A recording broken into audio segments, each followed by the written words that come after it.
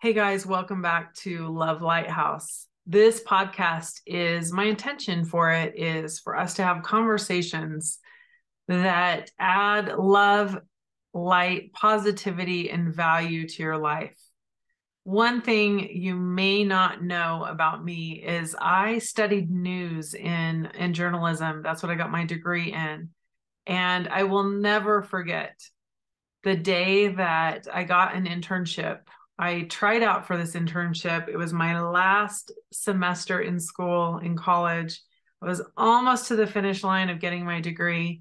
I was so excited to start in my career as an anchor, as a journalist, as a reporter. I couldn't wait, and I had shadowed a local anchor and field reporter. And I had asked her, she was actually a co-host on a local TV show. She was very successful, beautiful woman, had 3 children, has 3 children. And I met her, I became friendly with her, and she was kind of taking me under her wing. I was a single mom at the time. I think she admired my work ethic and all of the things I had on my plate and my aspirations. And I asked her to kind of give me some tips, and so I shadowed her at the local news station, and I just was in awe of her. I thought she was awesome. I think she's awesome. Uh, and in my mind, I was thinking, hey, she's got children. So if she can do it, I can do it. And it must be a good fit for, moms. And so I carried on. I applied for an internship there. I had her stamp of approval, and I'm sure she helped get the internship for me because there were many applicants and only 2 spots, and I actually got it. And it was something that I was so proud of. I was so excited. And I will never forget that day that I was sitting in the newsroom. They do what's called these brainstorming, at least back then, they did what was called these brainstorming sessions where all the reporters would go into this room with the management team, and they would go around the table and they would all talk about these different ideas, different story ideas that were going on around the valley. And as I sat and listened to each person, I felt this heaviness on me because I realized that the most dramatic, the most painful, the most abhorrent story was the winner. And I guess that should be common sense, knowing what's in the news. But at the time, I don't know what I was thinking. I was just excited to have this challenge to get into a very challenging career, and something that not a lot of people were able to get into or crack into. And I think that I was excited about it because I love spreading information. I love giving people tips and advice and anything that I have found of value in my life. I love to share that. And I've always been that way. If I've found something helpful in all along my journey, I would tell my friends and tell my family. And I love sharing information. But what I found sitting in that newsroom that day, my internal guidance system was literally like going off like, like an alarm of like, Jen, run. You do not want to dedicate your life to this career, to be submersed in this negativity. I also have to use the word smut because that's just how it felt. It just felt like icky.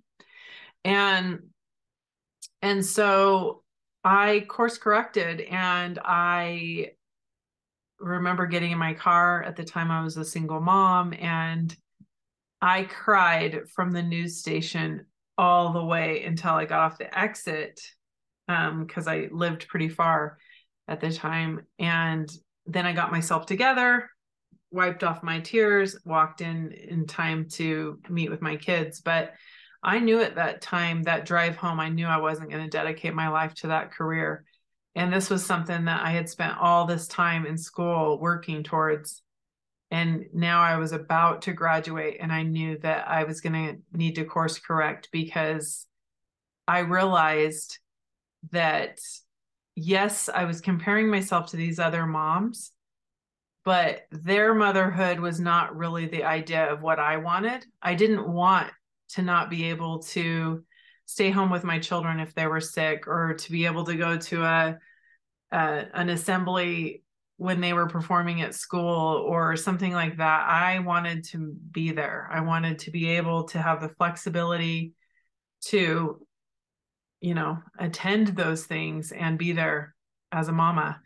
And so not only that, but I also didn't want to be involved in spreading information and news that was really what I call now low vibe. And so I course corrected. And for a while, I felt like I had made a mistake. And I remember thinking, what was I doing? Why did I make this plan? I should have known better. Why did I spend all this time, attention, and energy going towards a goal? You've heard that saying of, I forget how it goes, but basically like having the ladder up against the wrong wall. You're climbing this ladder just to find out that it was up against the wrong wall. And that's kind of how I felt at that time. But now I realize that that's actually not true. That was good training for me. It was actually right before I was about to have an awakening as to my mindset and our power to create, and understanding that that's what I was feeling, is that negativity just felt like, oh, I got to get out of here. I can't submerge myself into this. And I could feel it. And so I also realized that that's actually that's innately who I am. That's my passion, is to get information and share it with others, but only information that will empower, not disempower someone. And I believe the vast majority of news is disempowering, because it infuses fear into people's life. And fear is never empowering. It's always disempowering. And I now, oh my gosh, if I see a news segment, I'm just like, it's so hard for me to watch. It's like nails on a chalkboard for me now, because it's always the same like storylines, and it's like they just recycle through them. It's, constantly about like just a lot of fear, a lot of violence. It's interesting to me, because we would never sit and let our children watch like, some horror flick. Well, hopefully you wouldn't.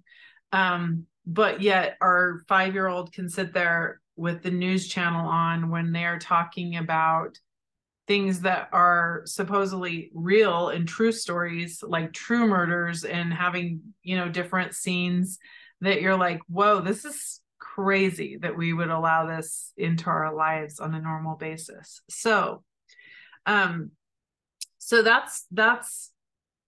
part of my journey, but I do love sharing things that add value to your life and your family's life. And I always encourage you to share in your life. If you find things that are of value to you, please share this podcast with others, like, subscribe, and share other things in your life that are valuable to people, because that's the ripple effect. And if we can learn things in our own life that help us and then shine that out to others, that to me is what life is all about. So today I'm going to give you 6 things to increase your mood. Okay. And these are going to be things that you're most likely never going to hear from your medical doctor. Some of them are going to seem like, really? Seriously? That's what you would do to increase your mood? And I say, try it. What do you have to lose? There's no side effects.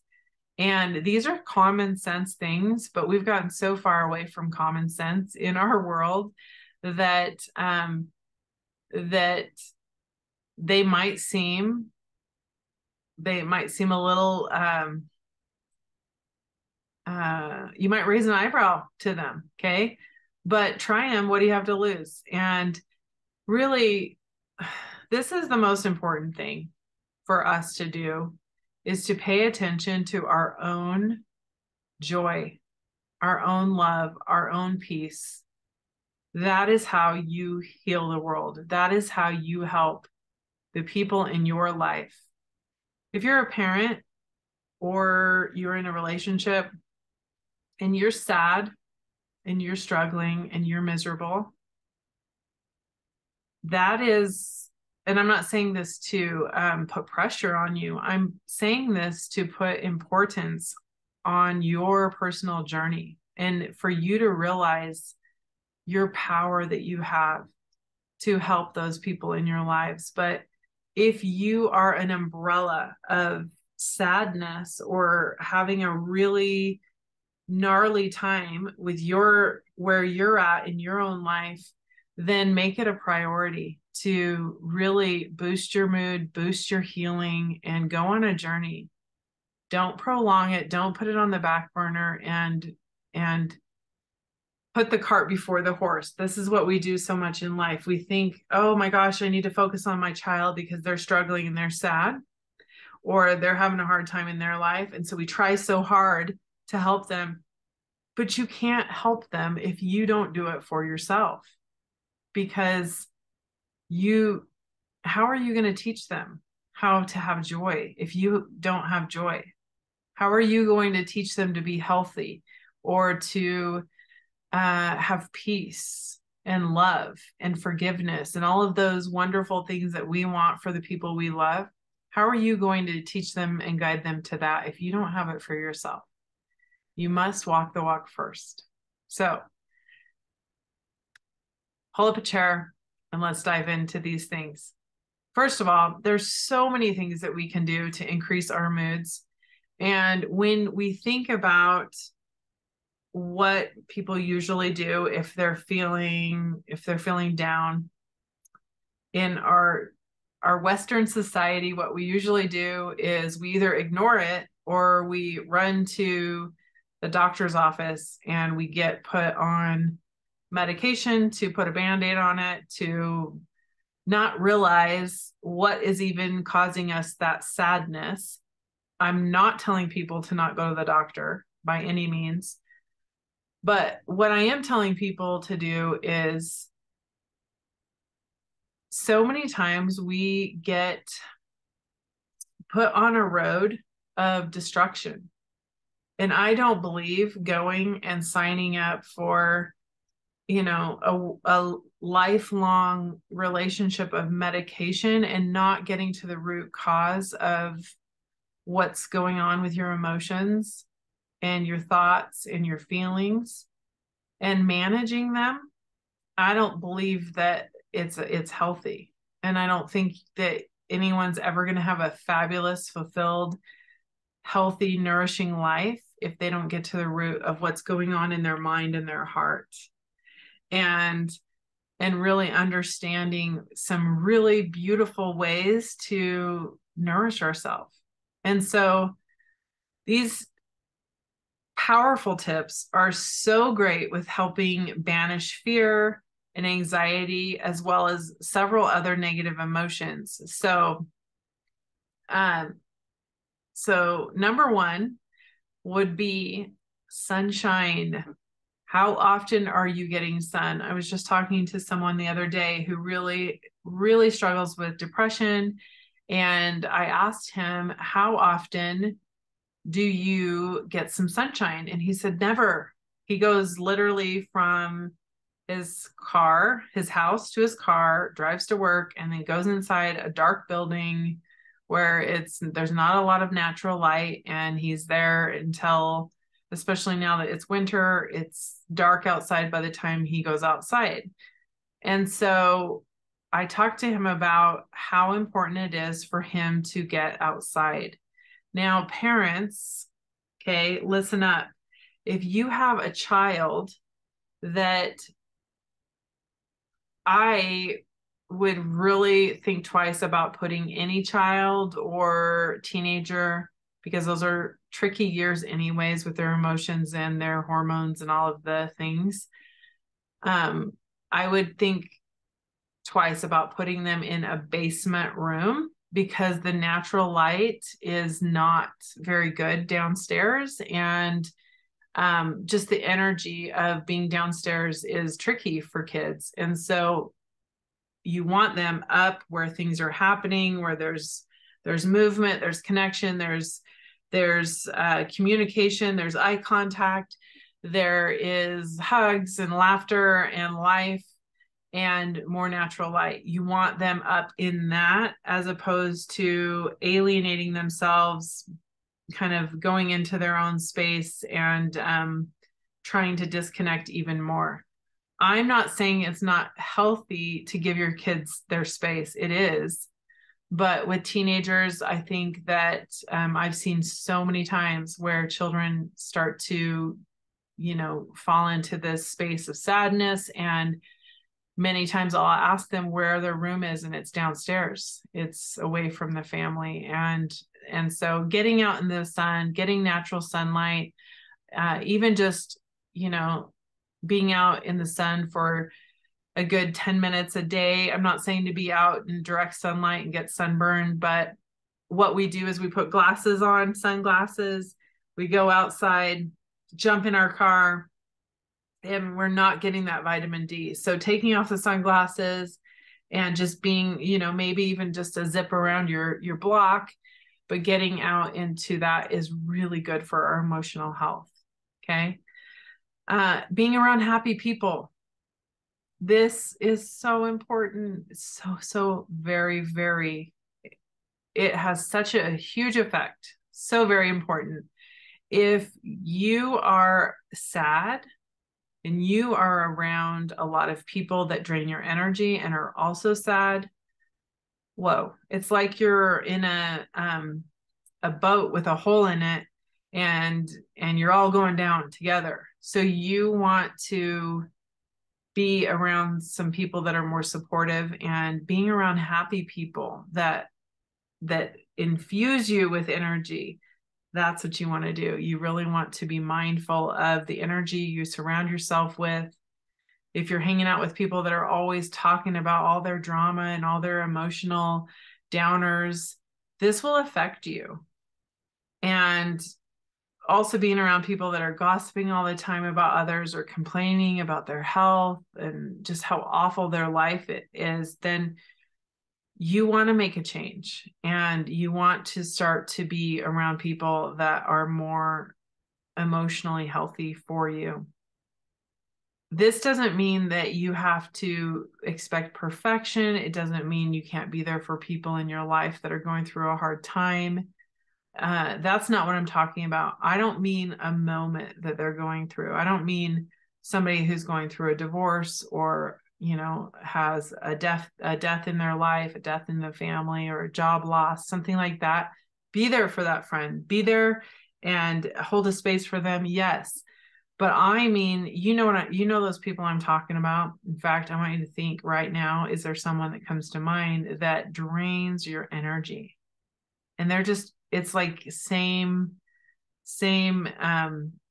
story, different day after day. It's like they go from one relationship to the next that is just drama. Think about that, because birds of a feather flock together. So their energy is either pulling yours down or supporting yours. So it will really, really help if you are around people that are also emotionally healthy. Exercise. When we get moving, this releases endorphins into our brain, which leads to happiness. Notice how wonderful you feel after you've worked out, after you've moved your body, after you've gone for a jog or a swim, a hike. You feel good. It lifts your vibe right up. So here's the thing. Many times people start to feel down. And the last thing they feel like doing is getting up and jogging or running or working out. So if that's you, that's okay. You don't have, I'm not telling you like get your leg warmers and your headband on and go to the gym. I'm telling you to just start, just get up, put your walking shoes on, go outside and walk around the block. Just get moving because it's going to help pull you out of that sadness. It's your job to manage your emotional health. No one can do it for you. This can be so hard and frustrating and feel really heartbreaking for us as humans because we love people in our lives so deeply. We love our children, we love our spouse and our friends, our siblings, all of those people in our life that we love, but everybody's on their own journey.